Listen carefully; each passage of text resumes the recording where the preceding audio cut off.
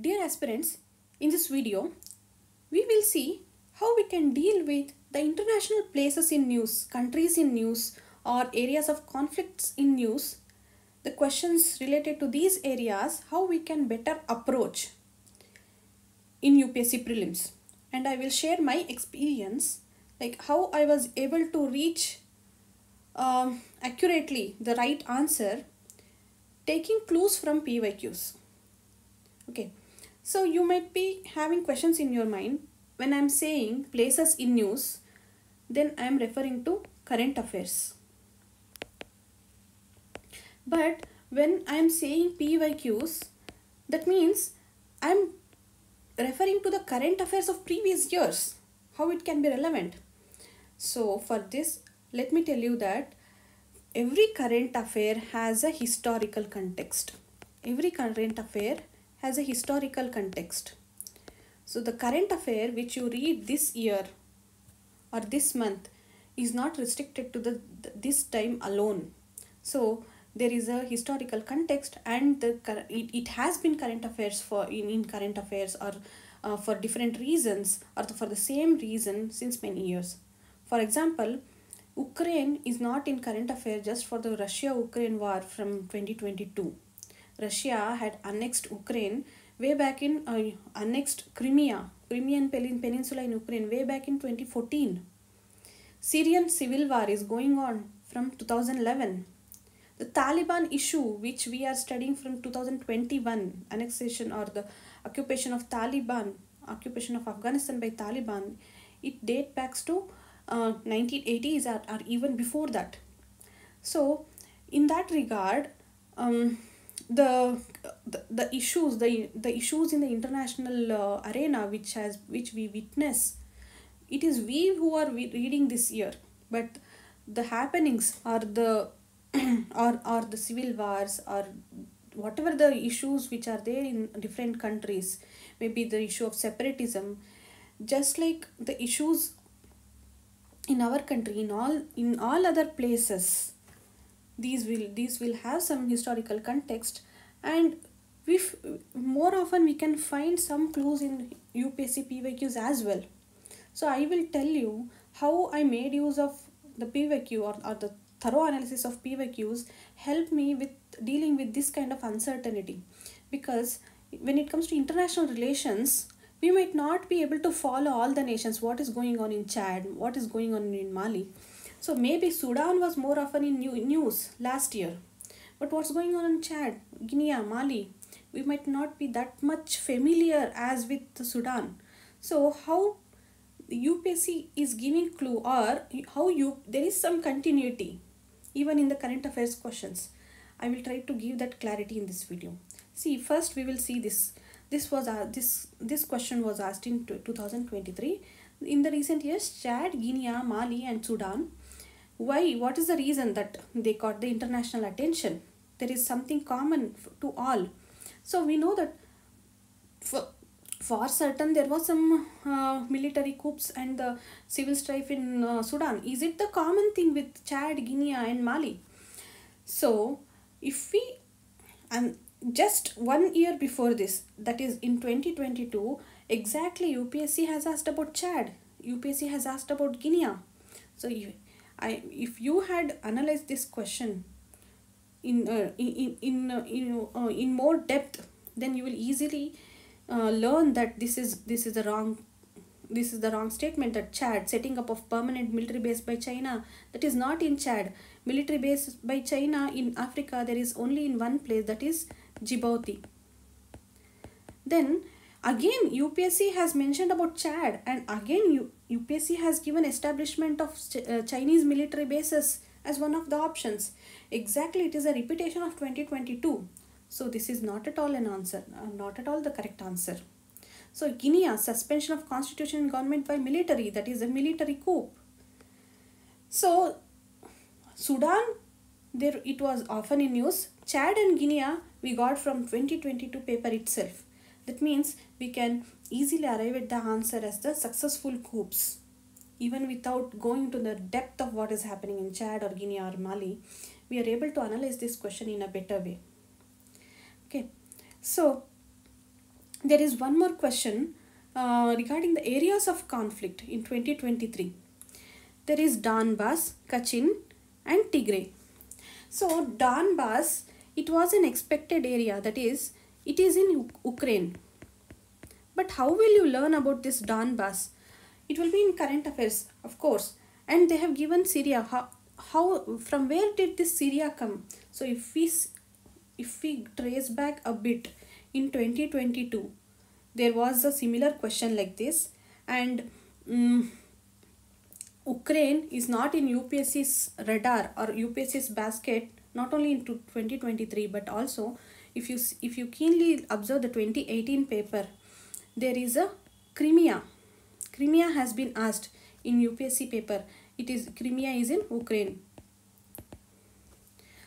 So UPSC is instigating us to look into the Ukraine map, learn about the Ukraine regions.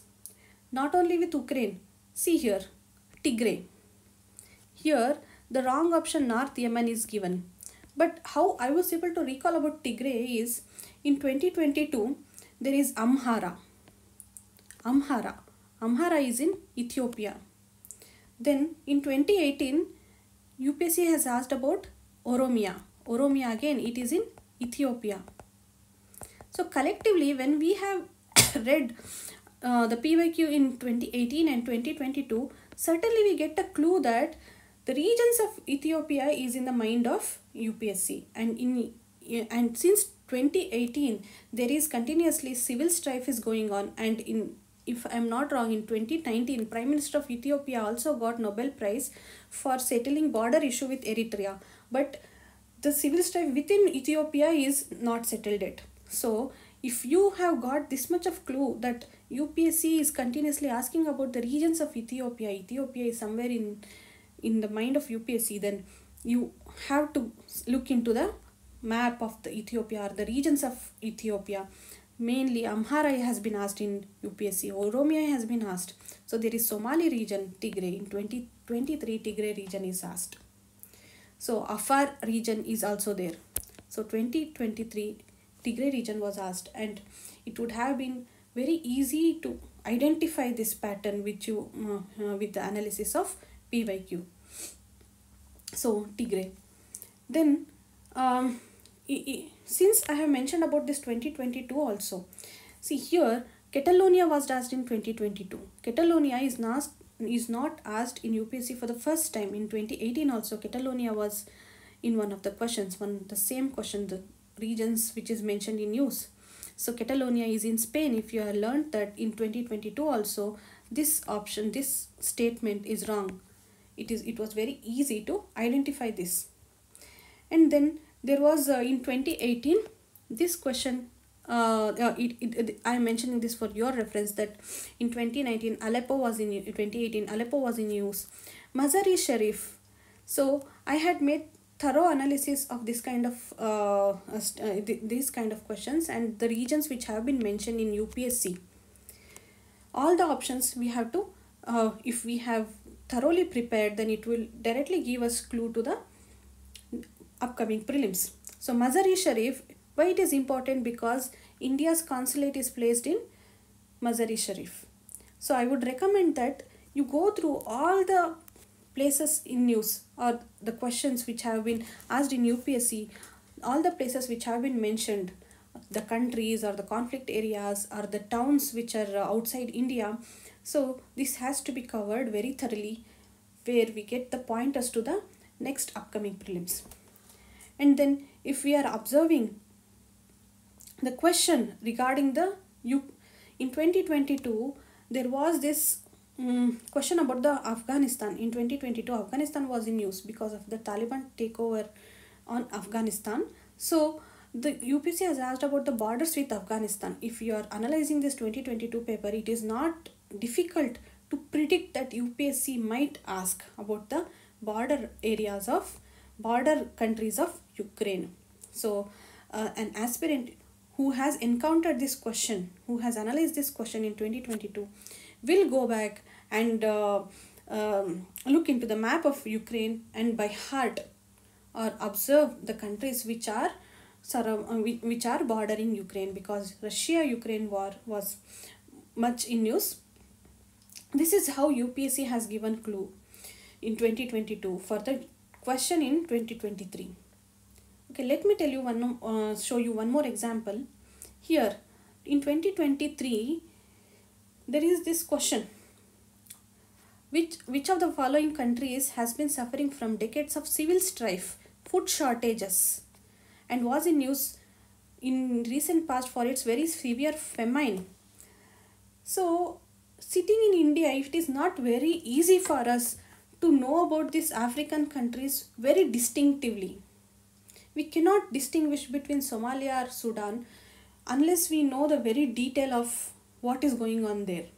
So when you are in examination hall, analyzing these kind of questions becomes very difficult. But how previous year question analysis came to my rescue is, see, in 2022, the similar question was asked. Here, see the third statement. Some people who fled from civil war in Somalia live in Dadaab refugee complex in Kenya. So if we have encountered this question, so certainly we will know that there is a civil war going on in Somalia. So at least in at least one of these four options become familiar to us. That Somalia, certainly I know that with the previous year question analysis, certainly Somalia has been encountering civil strife. So I don't have any clue about what's going on in Angola or Costa Rica or Ecuador, but I have a clue in my mind that something is going on in Somalia, civil strife is going on in Somalia.